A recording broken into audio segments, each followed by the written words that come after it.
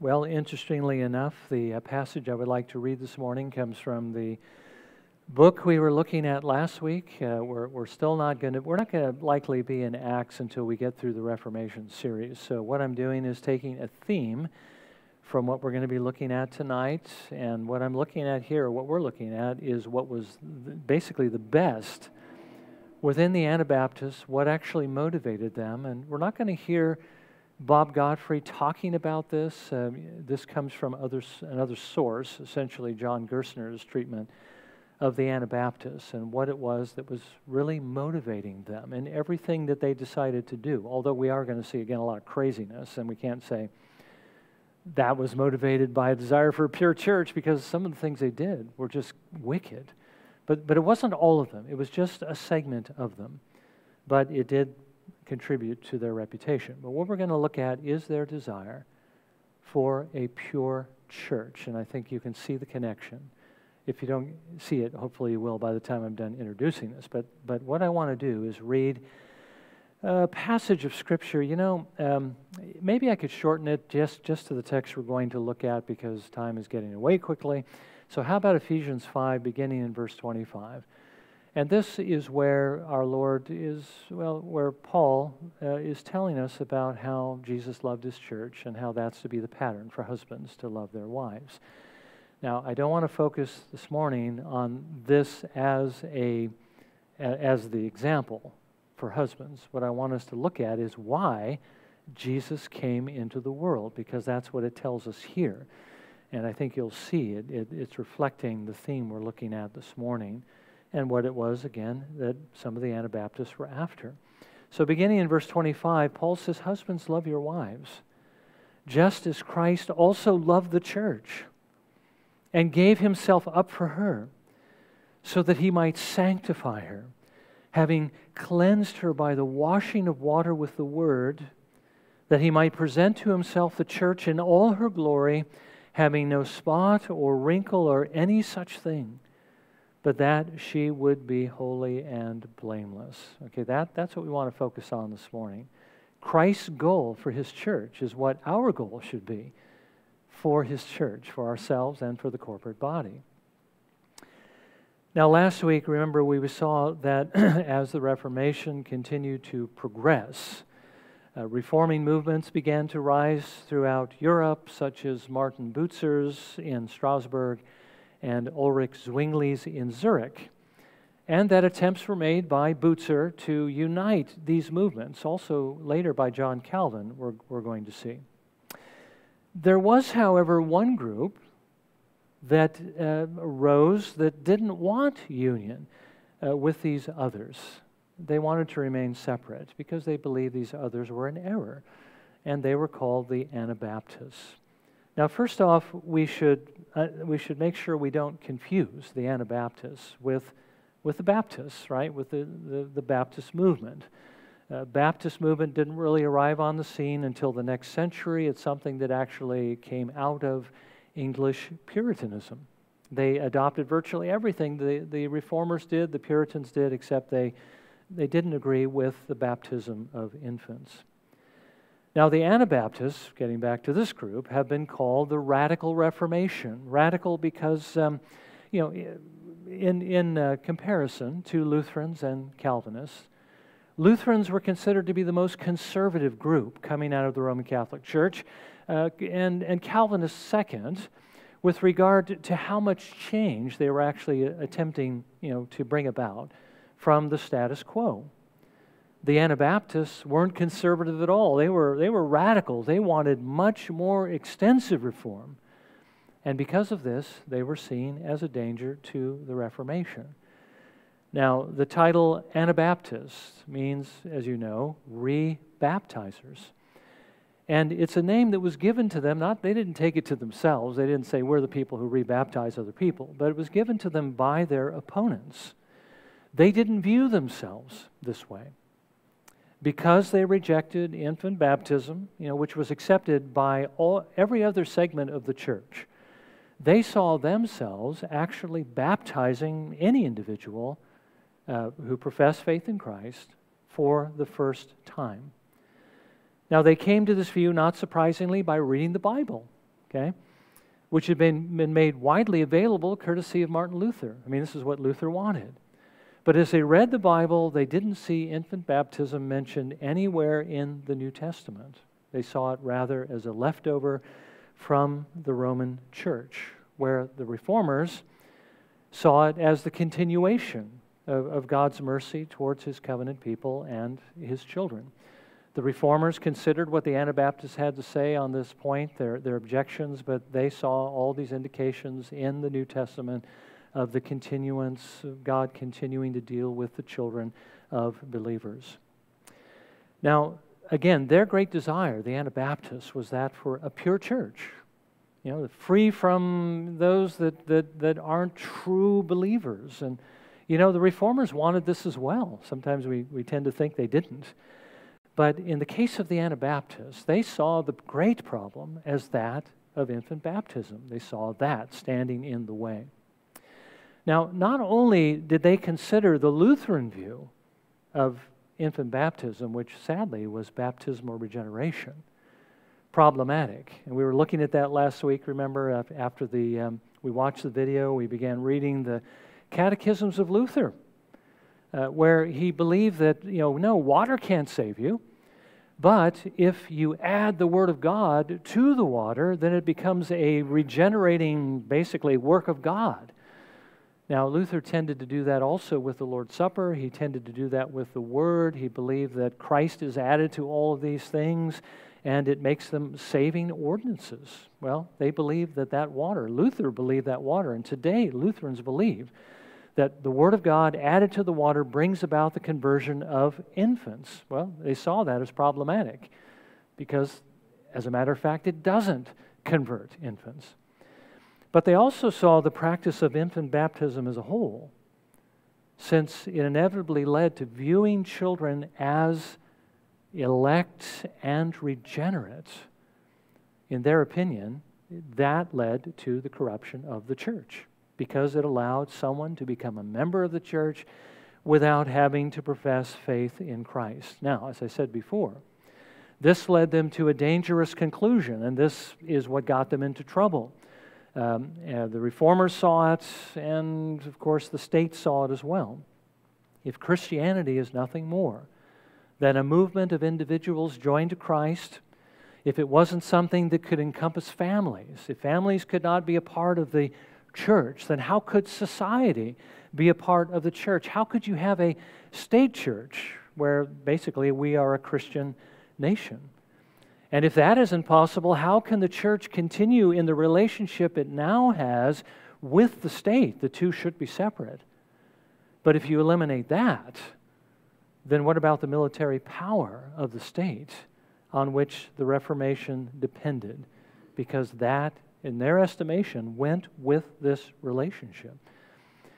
Now, I think from this it's easy to see how the Anabaptists became a thorn in the sides, not only of the Lutherans and the Reformed, but Rome as well. Everyone hated the Anabaptists because they were threatening the support on which all three of these movements were actually relying.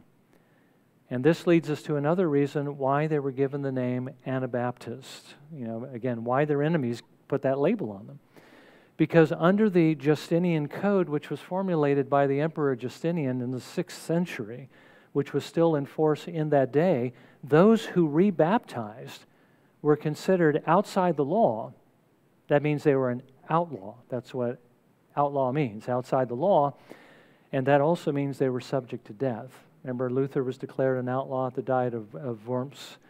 And anybody who found him anywhere on the road could kill him on the spot and take all his possessions. Well, that's what happened to the Anabaptists, and many of them were executed by the leaders of both Protestant and Roman, not churches, but the states. We're going to learn a little bit later about Michael Servetus, who was actually an Anabaptist, and how part of the movement rejected Trinitarianism, and how he was declared an outlaw, and how he was put on trial when he fled to Geneva, and he was actually burned at the stake. Calvin being the prosecutor, but the state being the one who actually executed him. The state was in the business of executing those who were outlaws. And sadly, these were declared outlaws because of their belief system. So again, we have to remember the time.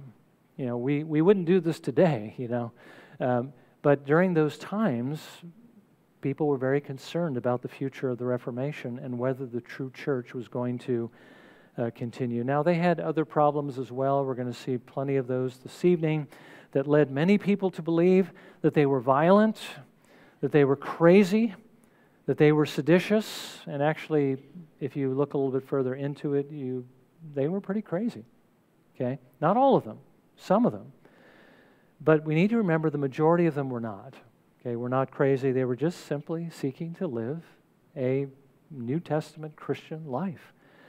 However, sadly, again, something Luther saw, they were a bit on the legalistic side. Now, this morning, I want us, as I've said before, to look at what was behind their convictions, and that is a desire for a pure church. Now, there's certainly nothing wrong with that goal. The Reformers also, as I mentioned before, saw that this is what we should be striving for. But as John Gerstner saw it, the main error of the Anabaptists was not in desiring it, but in thinking that they had actually achieved it, and I'm thinking primarily by excluding children from, again, their place, as it were, in the visible church as a part of the church community. Now, it's not that they didn't let the children come to church. They brought them to church, but they just essentially viewed them in pretty much the same way that the Reformers did. It was just a question of how someone might tend to view a child if they practice infant baptism. I'm going to say a little bit more on that before we're done. But let's consider two things this morning. First of all, that we should strive for a pure church. That's clearly what the Bible teaches. But we do need to realize at the same time that we're not going to achieve it on this side of glory, while we're here in this world, either personally or corporately. Now, first of all, we are to strive for a pure church. And I take that from our text. Now, in our text, Paul points husbands to Christ, to his love for his bride, as the model which we are to follow. Now, what is that model? He tells us that Jesus loved his church. He loved his bride. He loved us, okay? He loved us when he came into the world. He loved us from all eternity. That was what motivated him to do what he did next. Well, that love moved him, Paul says, to give himself, to lay down his life, that we might be saved, right? And Jesus says in John 15, there can be no greater act of love than this, that one lay down his life for his friends. And that's exactly what Jesus has done for us because of his love. Now, he laid down his life that he might sanctify us, that he might take away our guilt through his sacrifice, that he might apply this redemption to us by the washing of water with the word. By the way, remember what I just said about Luther and his view of baptism. You add the water to the word, and the waters of baptism become something that can wash away your sins. I can see what Luther would have to say about this. But that's not what Paul is teaching here, because if it was, again, Paul would have never said, I thank God that I didn't baptize any of you, okay? So that you wouldn't say you were baptized in the name of Paul, because Jesus didn't send me to baptize, he sent me to preach the gospel. How could anybody say that if they really believed in baptismal regeneration? You would have to say, I thank God I baptized all of you, because God used me to save you through that ordinance. Well, that's not what he said, because that's not how it is. So he applied this redemption to us by the washing of water, not baptism, but through what baptism represents, the washing of regeneration by the Holy Spirit. This is the application of what Jesus Christ has done. And then he sanctifies us personally through the Word, as the Spirit of God takes the Word and applies it to us. But here's what I want us to notice first of all. His goal was that he might present us to himself, without spot or wrinkle, holy and blameless, in all of our glory, okay? That is, in perfection. That is what Jesus came into the world to accomplish. Okay, that was his goal. And so this is what we are also to pursue, to become what it is that Jesus came into the world to make us. Now, Paul goes on in this passage, or I should say, in this passage, he's already shown us how we are to go about this. To be the kind of church that he desires, to be holy, pure, loving, both towards God and our neighbor. Okay, well, what do we need? Well, we need what he's already given us, of course. We need for him to come into the world and do the work he's done. We need for him to apply that work to us, but there's work we need to do. And that work is taking what God has given us in his word and putting it into practice. Okay? Now, we need to know how to pursue this, how to love as God would have us to love, and that's why he gave us his word. Now, last week we saw how important the fundamentals are. Remember, we need to believe these truths and trust in Jesus Christ to be justified. But we also noted that that doesn't mean that everything else he says in his word is not important, okay? That everything he says is important. Jesus gave us his word to purify us, to show us how to live, to show us how to serve him, to show us how to love him. And the better we understand this, the better we'll be able to do what he calls us to do. Now, the Ten Commandments, I think you understand, are particularly important. They first show us where we have fallen short of the love that he calls us, to love, the standard. And that is to point us to Jesus Christ in order that we might have his forgiveness. Paul writes in Galatians 3:24, "The law has become our tutor to lead us to Christ so that we may be justified by faith." But that's not the only reason he gave us the law. They also show us how to love. Paul writes in Romans 13, verses 8 through 10, "Owe nothing to anyone except to love one another. For he who loves his neighbor has fulfilled the law. For this, you shall not commit adultery, you shall not murder, you shall not steal, you shall not covet, and if there is any other commandment, it is summed up in this saying, you shall love your neighbor as yourself. Love does no wrong to a neighbor, therefore love is the fulfillment of the law." And again, we're just simply reminding ourselves of what we've known or heard many times. And that is that what's behind the commandments is that we love. We got to make sure that we don't understand the commandment to love in the way we want to love, but that commandment is to love in the right way, according to God's word, according to his commandments. Well, the Spirit of God gives us the power to do this. But this is why the Lord has given to us his word, is so that we can understand how he would have us to love. Everything is connected to that principle. That's why we need to read the word of God, okay? It's not enough to just hear it. We need to be in it constantly because we often forget what it is we know. And there's many more things we have yet to learn. Peter writes in 1 Peter 2:2, like newborn babes, long for the pure milk of the word, so that by it you may grow in respect to salvation. We need also to hear it explained. We need to hear it applied by those that he's appointed in the church to do. Paul writes in Ephesians 4, verses 11 and 12. "And he gave some as apostles, and some as prophets, and some as evangelists, and some as pastors and teachers for the equipping of the saints, for the work of service to the building up of the body of Christ." And he goes on to say, so that we won't be tossed here and there by every wind of doctrine, so that we'll be settled in the truth. But again, it's not enough to read it, it's not enough to hear it, it's not even enough to understand it. In order to actually accomplish what Jesus wants to accomplish, we have to apply it. We have to do it. Remember what James says in James 1, verse 22. "But prove yourselves doers of the word, and not merely hearers, who delude themselves." The Lord calls us to be perfect. Listen to what Jesus says in Matthew 5:48. "Therefore you are to be perfect, as your heavenly Father is perfect." Okay?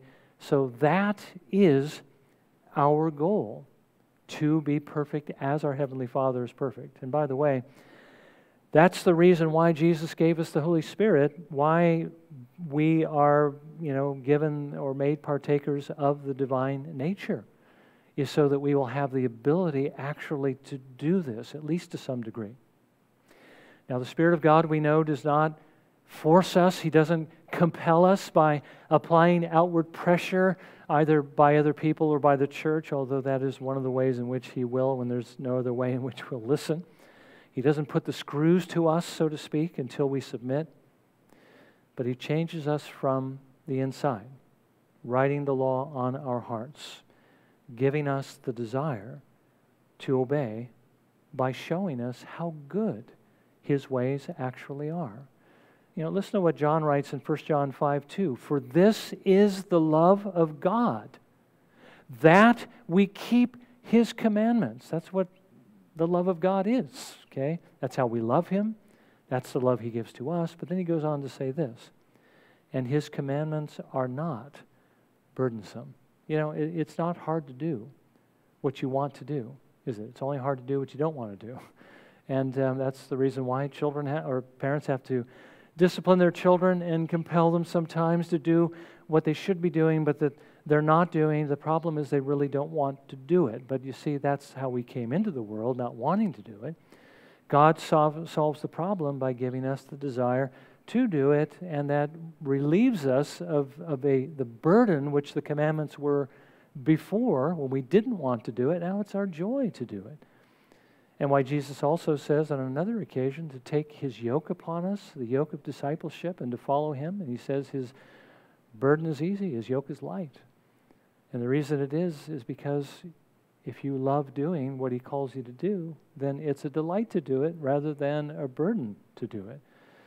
Okay, so He gives us the Holy Spirit to change us from the inside out so that we will pursue what the Lord calls us to do. This is how we are to strive for personal purity. So there's no question. The Lord He came into the world to make us this way. This is what we are to be pursuing.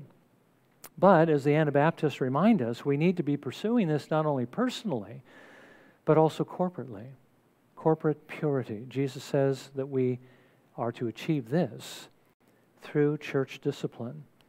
So after we've disciplined ourselves by pursuing Christ-likeness, then we are to help our brothers and sisters do the same thing. If we see someone fall away, someone falling into error, an error that is perhaps so serious that it strikes at the heart of the gospel, actually, even if it's less serious, if we see them falling into error, we need to try to convince them of the truth. Or if they fall into some sin that they're not willing to turn from, Jesus tells us in Matthew 18, we are to go to them privately and try to reclaim them. If they don't listen to us, we are to take one or two more and try to persuade them to turn. And if they don't listen to then the two or three, we are to bring it to the church and let them deal with it. And it may issue in excommunication. Now, this isn't, this is not only the way that we are to reclaim brothers and sisters in the Lord if we know the Lord, or if they know the Lord. But this is also how we purify the church by removing tares from among the wheat, false believers from the true.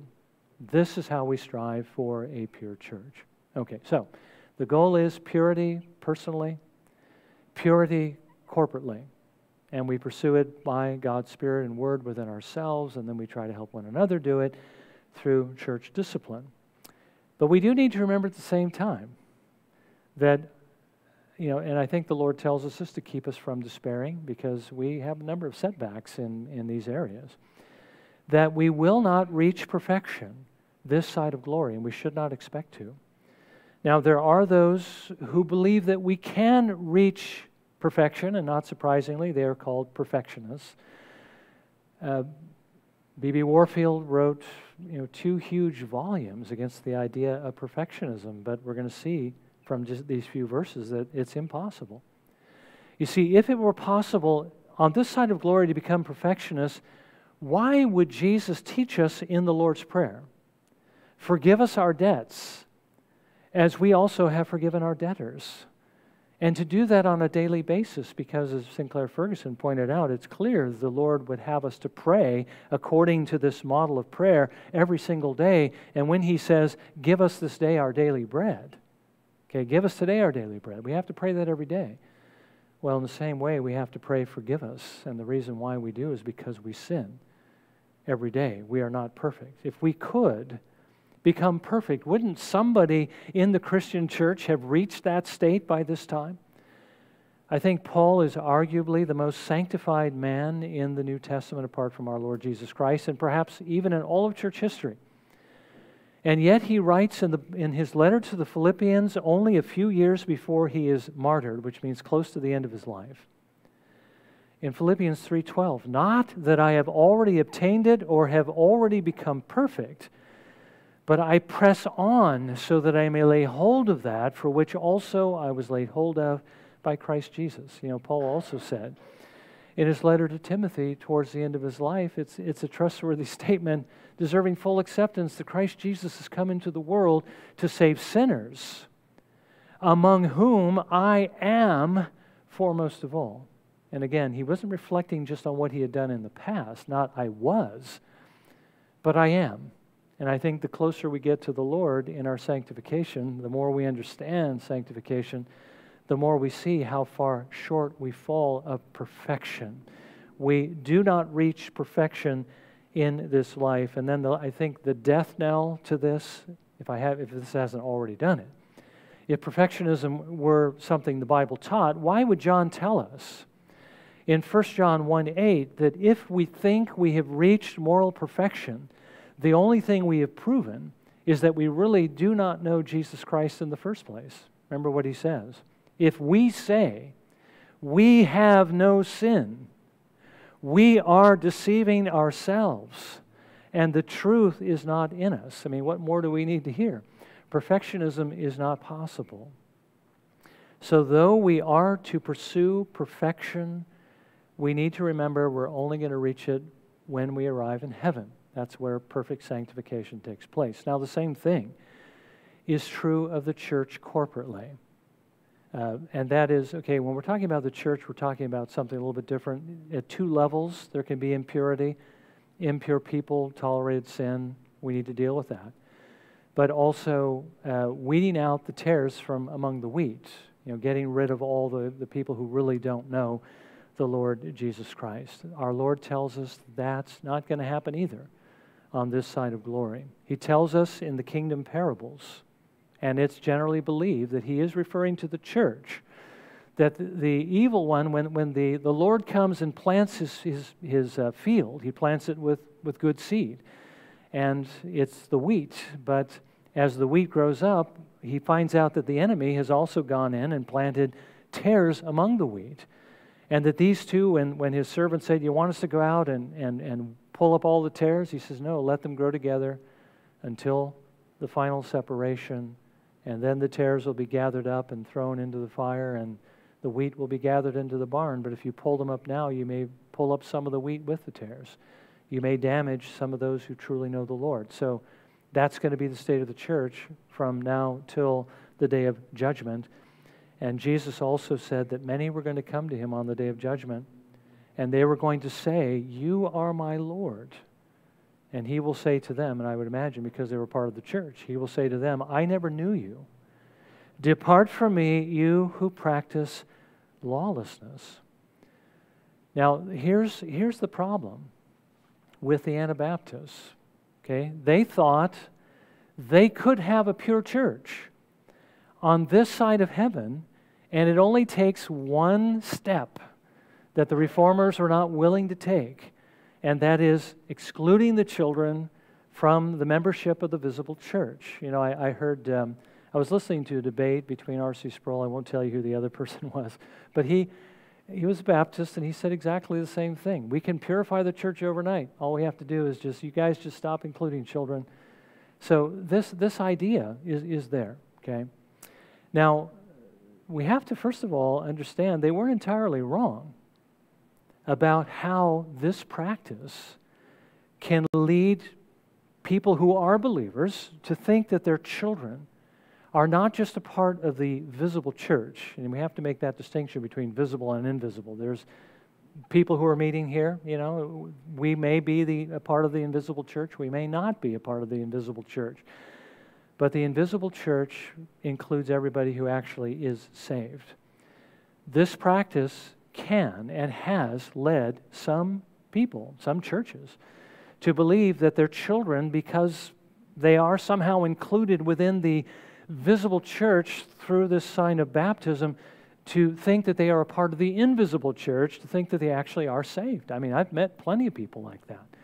We even had some within our own presbytery who believe that all of our children are not only elect, but they are regenerated, they are justified, they are sanctified. I think even one of them said they were glorified. And that that's what they were until, at least, they broke the covenant. Okay? And what they meant by that was they left the church.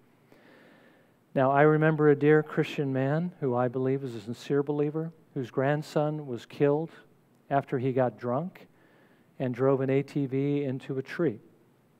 And he believed that his grandson was with the Lord because his grandson had never broken the covenant. And what he meant by that was he had never left the church. Because he was still a member of the church, he must certainly be in heaven. But what's wrong with this picture?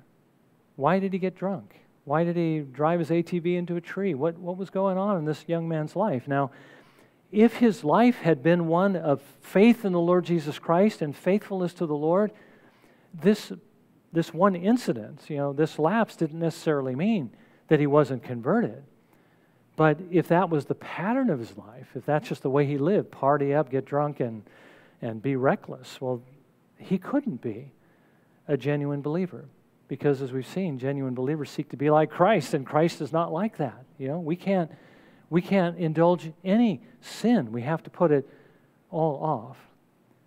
So lastly, we have to ask this question: how did the reformers get around this idea of corrupting the church by including their children? Because remember, they too desired a pure church, and yet they were including children that may not necessarily be converted. As a matter of fact, they believed, depending upon which group, they believed that most of them weren't. That child regeneration, infant regeneration was a very, very rare thing. And that most children come to faith later in life once they grow up a little bit. Well, they could only do it by assuming that their children were not converted and doing what the Lord calls all of us to do for our children, which is to evangelize them, to point them to the Lord Jesus Christ, to show them their need of Him and Him alone to save them. Now, I'm sure the Anabaptists did the same thing. Pointed their children to Christ, but they thought that the reformers were not doing that. Now, if the children come to faith, well and good, that's what we desire. But if they don't, well, from a Reformed perspective, they're eventually going to leave. From the Anabaptist perspective, they never come in. But from the Reformed perspective, they're going to leave, or eventually they're going to be excommunicated from the church, and that's how you deal with, the tares. That's how you purify the church. You do it through church discipline. Now, one thing we're going to notice this evening is excluding the children didn't really help the Anabaptist situation at all in their quest for a pure church, because they had plenty of sin in their own hearts, and they did some pretty crazy stuff. If I have a chance, I'll try to maybe fill in a little bit of what I remember from our church history with what Godfrey is going to share this evening. But he is going to share a couple of the events that led the reformers, again, not just because of their practice. I mean, they could have tolerated that, the idea of this exclusion, but because of the consequences of it, it threatened the Reformation. But again, the Anabaptists, they took over a city by force. They excluded everybody. They reintroduced polygamy. I mean, there's a lot of crazy things they did. They were predicting the second coming of Christ, that the New Jerusalem was going to land in the city of Munster, So there was a pretty wild fringe, but that wild fringe, guilt by association, it can taint the whole movement. So we'll see more about that this evening. But to sum up, let's remember this. Our Lord calls us to pursue perfection, personal perfection and corporate perfection. But He also reminds us that we're not going to reach that perfection until we reach heaven. And thankfully, between now and then, because we are God's children through faith in the Lord Jesus Christ, He will not let us go when we inevitably fail Him. But He will be faithful to discipline us so that we will go the right direction. Well, let's bow for a moment of prayer, shall we? And let's ask the Lord to help us receive what He has said to us this morning.